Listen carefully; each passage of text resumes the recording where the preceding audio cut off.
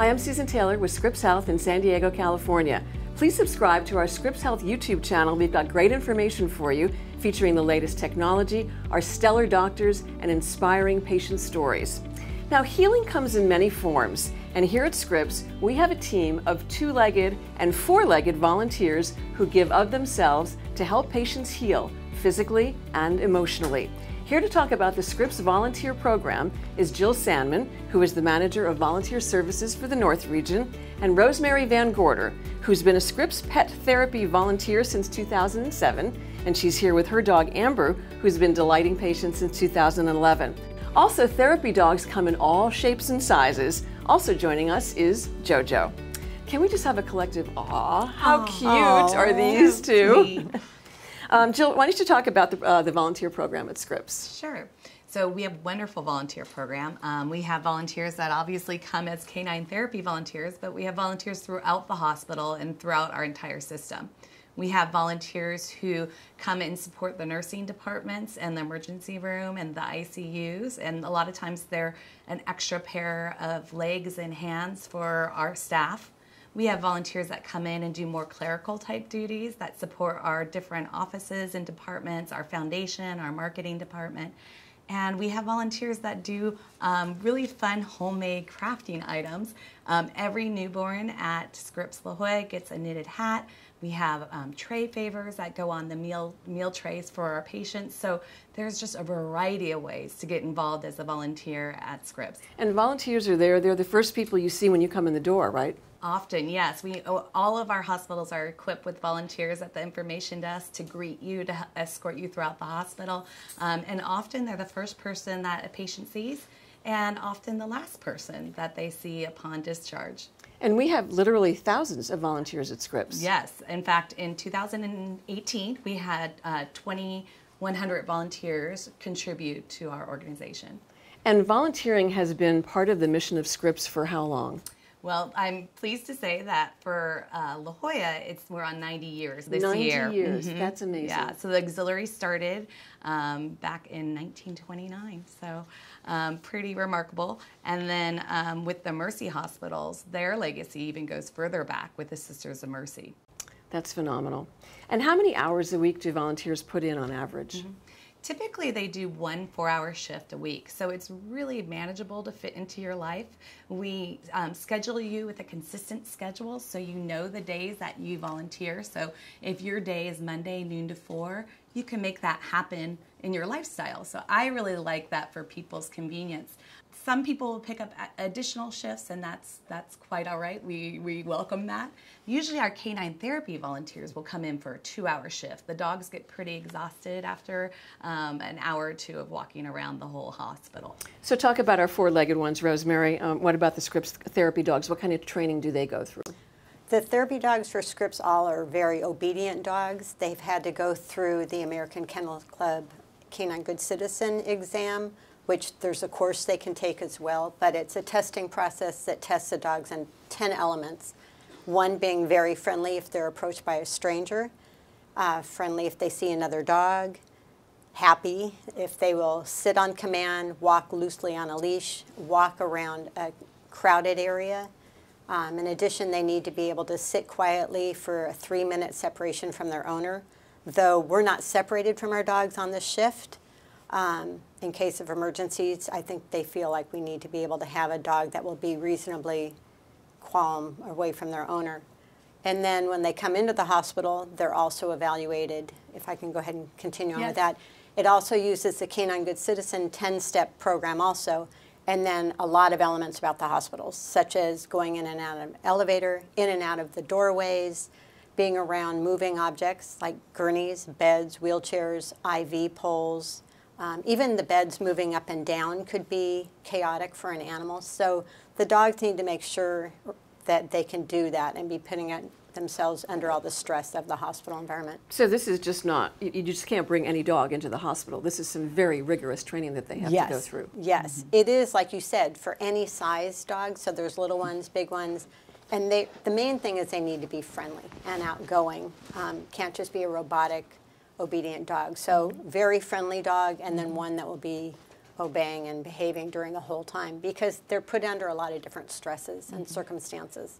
The dogs are not just in hospitals, they're also in other parts of the whole Scripps system. Right. So perhaps at the Radiation Oncology Center over at the Scripps MD Anderson Cancer Program, in there the patients are not in beds. So they may be in the initial waiting room with their regular clothes on waiting for their appointment.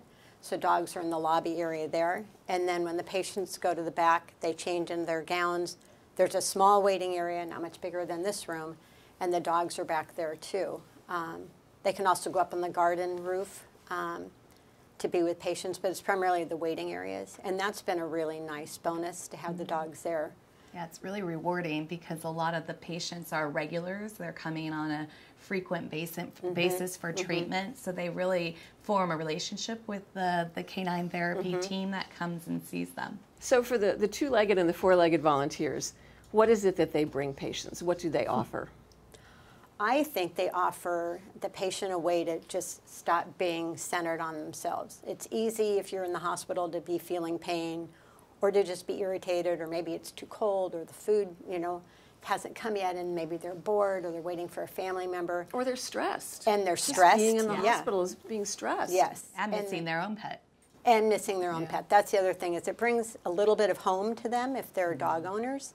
And then to walk in with a dog is just, for some people that didn't know we have this program here, they're just amazed to see a dog walk in. I mean, I've been where I walked by a room and the patient was on the cell phone. I thought, well, I didn't want to interrupt, and I heard this, wait, I'll call you back.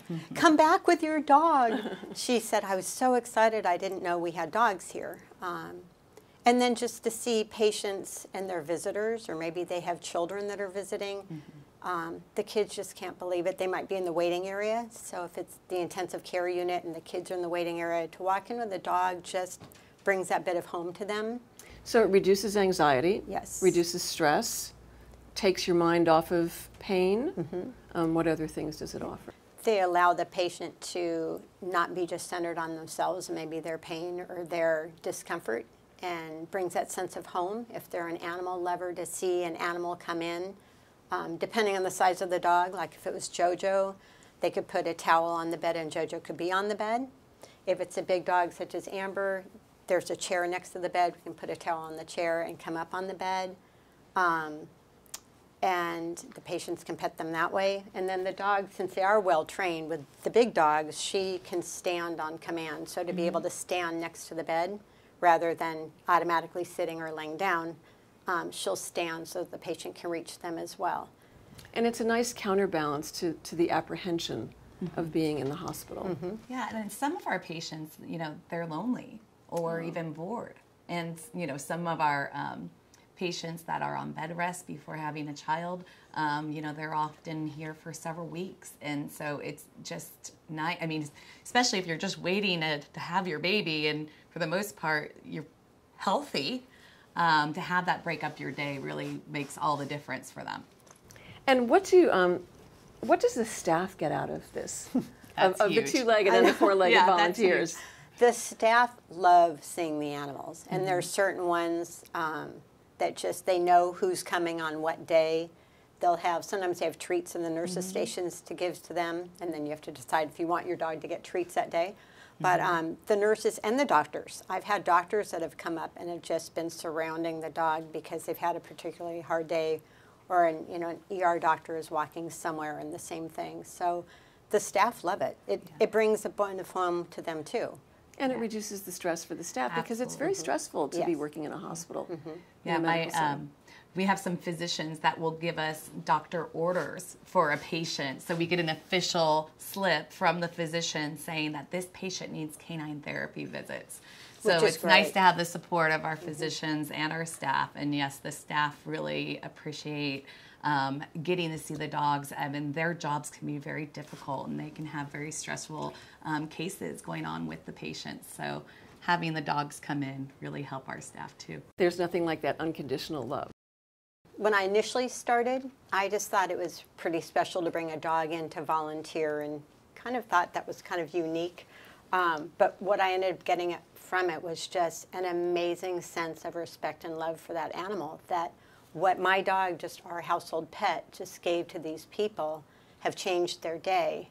I think that was a really important thing that I got out of it, was just seeing what my animal could do for somebody. And then I think it's nice to connect with people, and your dog's kind of the tool to connect.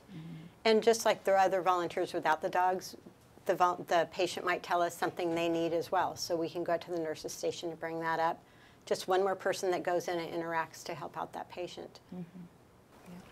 If you'd like to become a volunteer, we're going to tell you how to do that in a couple of minutes, so just hold that thought. Coming up, what you need to do in order to become a volunteer with Scripps, whether you're going to be a two-legged volunteer or bring a four-legged volunteer in to help as well. So just grab a pen and a paper. We'll come back to that in just a couple of minutes. What happens when you actually walk into a patient's room? What kind of safety precautions do you take for the patients when you're bringing in a pet therapy dog? What I usually do is I'm just approaching the room as quickly as I can get a lay of the land. I see if the patient has an IV, what side of the bed that IV is on, if there's anything else, if there's a catheter bag, if the bed rails are next to the wall, where the chairs are in the room, just everything to make it easier for me to go in and see that patient with my dog. If the IV is in the right arm, I might go around the bed to the other side so that they don't have to worry about that. Any of the tubing. In the cardiac wing, there's a lot of tubing, so I think it's really important to know what the limitations are for that patient as well. Or if they've had anything with their joints, so they're in a splint or they're up in traction, to just know what would be the easier side of the bed to go on to see that patient. And then I quickly look at the floor. Are there any messy bandages on the floor? Any medications, anything else? The dogs are trained to not pick up these items, but I still like to know so that I can pay attention where these items might be. And then also, there's hand sanitizers, Yes. and then what about talk about bathing Yes. the dogs as well? And then all the dogs are required to have a bath within 24 hours of coming to volunteer, so that they are as germ-free as they can be. And then after seeing a patient, we offer hand sanitizer for that patient. Some people bring dog wipes and wipe down their dog afterward. I make it a habit when I go home to wash her, because any germs she might have picked up on her feet or on her fur, I'd like washed off before we go into our own house. Sure. And then the dogs are required to have annual physicals and have all their immunizations up to date. The vets also have to screen not just for the physical issues that the dog might have, but the emotional, because as dogs get older, they might get a little more nippy or just, a little more crotchety and not want to do the work. So all of our dogs have our vets signing out that they're emotionally and physically able to do the job. And Jill, you have somebody who handles the dogs system-wide, right? Yes, Who's constantly monitoring all of them. So Letitia Elias is our volunteer coordinator and our canine therapy coordinator for the system. We have currently 65 volunteer or canine therapy volunteers, and she works with them to bring them on with the onboarding. So all of our volunteers will attend orientation. As Rosemary mentioned, they'll be evaluated. We make sure that the environment is right for that dog and that the dog handler. Sometimes the dog's great, but the hospital environment's not for them. And so we have them evaluated, and then of course we stay up on their annual different immunizations for dogs and make sure that they're safe to be in the hospital, and we want to, of course, keep our dogs and our volunteers safe. And then, Rosemary, you mentioned this, but if somebody wants the dog to come snuggle in bed, I mean, that's okay. It all depends. I mean, Okay. if the patient is able to have the dog snuggle in bed, then yes, it's okay. The bed needs to be covered with either a towel or a sheet, so the bed has to be protected. And the volunteer knows where to get that and then how to remove that piece of linen as well. And then it just depends on the dog. I mean, not every dog wants to come up on a bed and cuddle, and other dogs are really good at it. Some are better just being held by the owner and put that way. So it's really kind of, while we have a set standard that we would go do, it can change at any minute depending on that patient. I've had cardiac patients that are going for walks around the floor, and they just want us to walk with them. Oh, that's nice. Yeah, it's really nice. And Because studies show that if you reduce stress for a patient in the hospital, what happens? they will go home sooner. They heal faster, yes, right? they do. Absolutely. And that's great for their physical well-being, emotional well-being. It's also good for their financial well-being. So that's good. Absolutely. Jill, the teams have logged how many patient visits? Ooh, it was 12,000 in 2018. Wow. Yeah, yeah, and the last year they put in about 2,700 hours, our canine therapy volunteers. That's phenomenal. Why is it so important to have this really big volunteer program across the Scripps system? Well, of course, our volunteers are our community members. They're also a lot of times grateful patients. The history of hospitals is completely rooted in volunteerism. I mean, it really is where hospitals started. And so it's part of our culture, and it's definitely part of Scripps culture. We are very fortunate to have all of our leadership really respect volunteers. In fact, many of them are volunteers themselves, not necessarily with Scripps, but in other organizations. What our volunteers learn is also very beneficial to them personally.